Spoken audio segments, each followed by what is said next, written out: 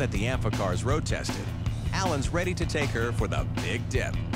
The engine's humming and his baby's cruising smoothly. All the restoration pains are forgotten. Everything looks good, at least on the road. Today is the official launch date for the Amphicar.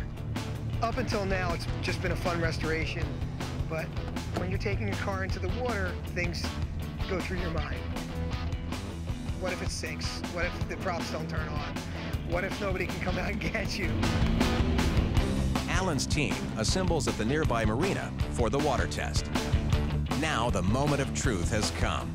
Will the Amphicar live up to its billing and float, or sink the team's dreams? No one's more excited than Alan.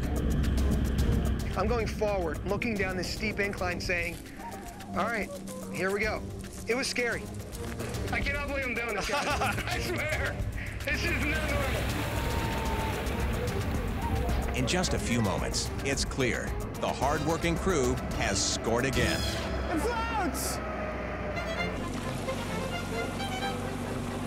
The Amphicar passes this test with flying colors, and Alan is safe and dry.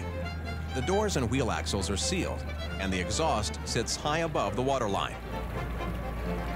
Navigation is a snap. Just turn the steering wheel for port or starboard, and you've got an adventure on the high seas. Once I was in the water, I didn't even think about it anymore. Just kind of became this fun Disney ride kind of thing. Get out and go. Does he know where the bilge pump is? On land or water, test drives can be hazardous. There goes that stick. I can't believe all that time with bodywork that he just went through a big pile of sticks. Oh my God. Uh-oh. I don't see any prop action. I don't know if I can keep this up. I'm only 27 years old. I feel like I'm gonna have a heart attack. Alan's not stressing. He's cruising. The Amphicar seems to be seaworthy, essential for a high resale. At the moment, things are looking profitable with the Amphicar high and, hopefully, totally dry. Back on dry land, where everybody feels safe. We got collateral damage. It's bone, man. Yeah, it broke a prop. That's okay. Hit that tree limb. You got a little bit of water in there. Not much. Nothing much. It's typical. Success. Take it in the water, guys. Door's shut. Yeah, it was moving. With no major leaks and only minor damage, it's time to push the limits with a few more bodies on board. Go ahead, guys. But car boat cruising isn't for everyone. I don't know about 3 people. You guys are crazy. Oh, man, get out of here. Just what effect the extra weight will have on the Amphicar's seaworthiness is a big question. What has become clear is that taking a boat ride in a car is something special. Sitting in the driver's seat, getting in there and doing it for yourself is an entirely different story.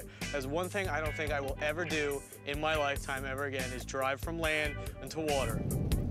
It's the getting back to land from the water that can be tricky and a little scary. It is hard to steer. You gotta be moving. Taking on water. We're taking on water. We're taking on water.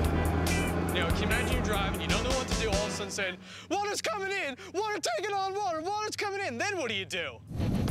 False alarm. The Amphicar is seaworthy, but the passengers are another story. This is great. You gotta love this. They were so scared because they were like, oh, we're taking on water. We have all that weight in the car, and they're shaking it from side to side. Some water does come in. Now get a bilge, man. That bilge is blowing water out. Yeah! But a little water won't stop this Amphicar. It's been successfully sailing the seas since the 1960s. 40 years later, the Amphicar still delivers.